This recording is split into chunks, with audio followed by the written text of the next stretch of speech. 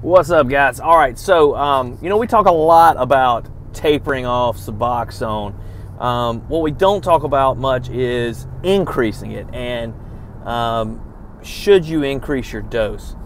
Now, the reason we don't talk much about that is because usually when people are stabilized, you don't have to increase the dose. And I also don't want this video to seem like an excuse for people just to take a large amount or whatever. And there's lots of different opinions on what a large amount is. There will be people who always argue that you should never have to take over a certain amount or whatever, okay? But if you watch many of these videos, you know that my philosophy, because everybody is so freaking different, man. People have different things going on in their life, different circumstances. People have different metabolisms. So just to say that everybody should follow one rule does not make logical sense, okay? So throw that out the gate. Now, just thinking about the patients I saw today, I increased 2 people's medications. Now, when somebody comes to me and they say, hey, doc, I need to increase my Suboxone. And when I say Suboxone, obviously I'm talking about buprenorphine products for medication assistance for opiate dependence. And so Suboxone, Subutex, Zubsolv, any of those type medications, right?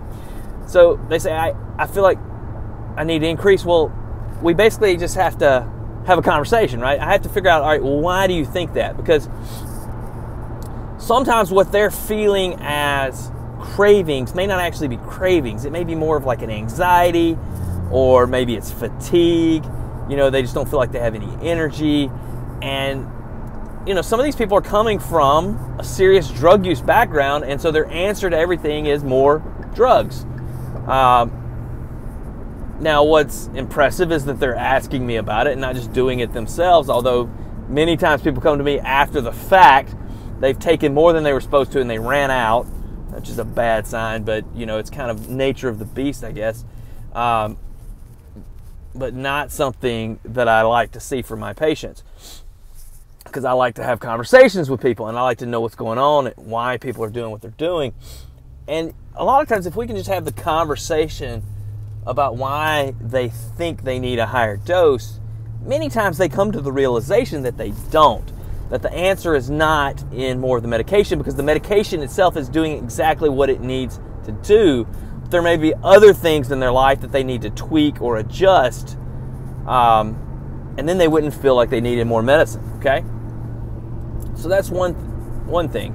Now, some people do need more medication, and one of the people that I increased their dose today is because they're having surgery this week, and so I gave them extra medication because they do not want to take pain pills. So they are going to take their medicine until the surgery. Whatever they need in the hospital, they will get. And for post-op pain control, they're going to just basically take their Suboxone. And I think this will work well for them. They will probably take a little Tylenol, some ibuprofen with it, and be just fine. Doesn't mean are they going to be completely pain-free? No, they're going to hurt, but guess what? If they were taking Lortab or Percocet, they would have hurt as well. It wouldn't be like it would completely take their pain away. So that's one reason we will sometimes increase medication. Now, the hope will be that the next time they come in, they'll be through that post-operative time period, and we'll be able to reduce the meds again. Gotta turn my heat down, man. I got this heat cranking and I'm about to sweat. All right. So, I had another patient, though, who has been clean since I've seen them. And, since we started them on treatment, they've done really well. But they have constant cravings.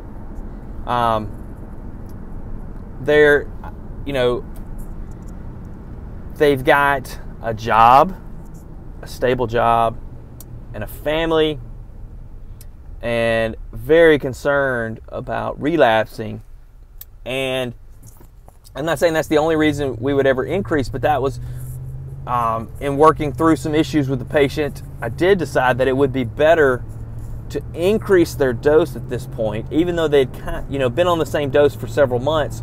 And so usually at that point people are stabilized. But because of some of the issues that they're having, decided to increase their dose. And of course I will see them back with close follow-up. We'll make sure they're tolerating, make sure they're not having side effects, make sure that this is actually doing what it needs to do. So because if I see them again, they're like, if I got them on what I feel like is a maximum appropriate dose and they're still having severe cravings, then the answer is not necessarily more medicines. It goes back to the first problem. There's something else going on that we need to address, And this is why it's so important that recovery is an active process. You're constantly, assessing the situation and evaluating and making adjustments, and then you can't just be fixed. You can't just assume that because you're taking a pill, you're going to be fine. You've got to be vigilant. You've got to remove triggers for use. You've got to work as hard at staying clean as you used to work to find pills. That's how hard you got to work. And if you do that, I really think you'll be successful. It doesn't mean you'll be perfect. It doesn't mean that you won't have problems. But man, life can be tough. But through suffering comes growth. Through growth, you find your new potential, man. So guys, I hope this was helpful. Let me know if you have any questions, concerns. Talk to your doctor. Remember, this is not medical advice. This is just a conversation. Hope you guys have a great day. Peace.